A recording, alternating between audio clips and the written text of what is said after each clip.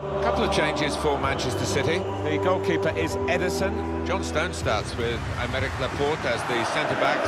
Kevin De Bruyne plays With Rodri in the middle of midfield. in attack. Sergio Aguero starts. He's been in tremendous form recently.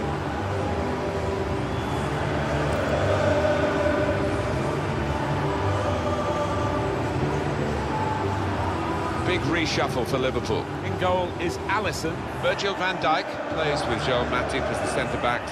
Sadio Mane starts with Mohamed Salah in the wide positions. And Roberto Firmino is the one striker.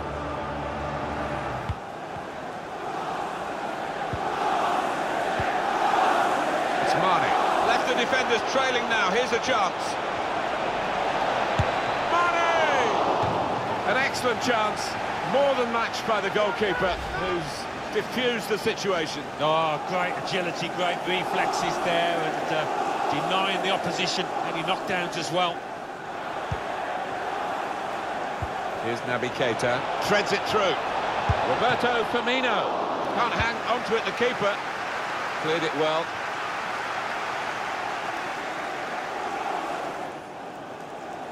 Milner. Fabinho made sure the pass wasn't completed. Roberto Firmino.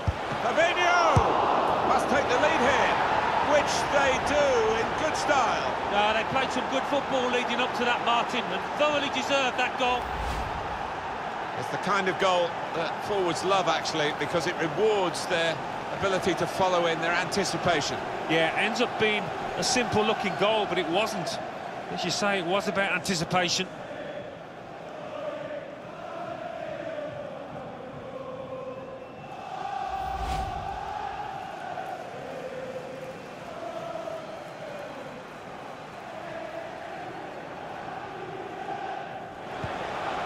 Now Keita. Roberto Firmino. He might have put his teammate in here. Mohamed Salah. Keeper did well to reach it, but he couldn't keep it.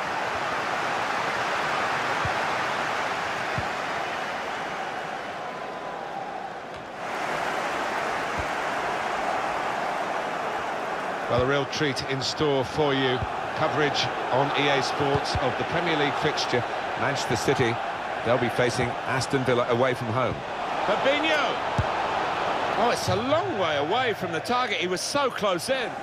Few possibilities for Liverpool in this attack.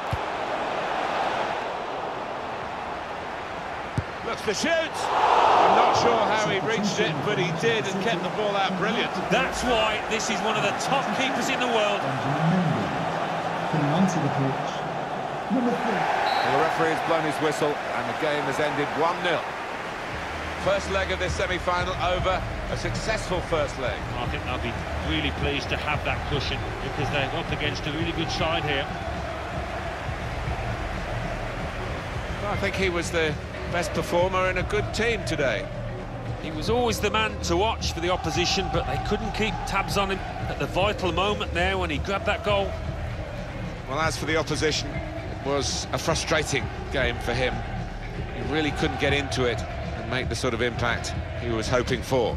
That's a big part of why they lost today, I think.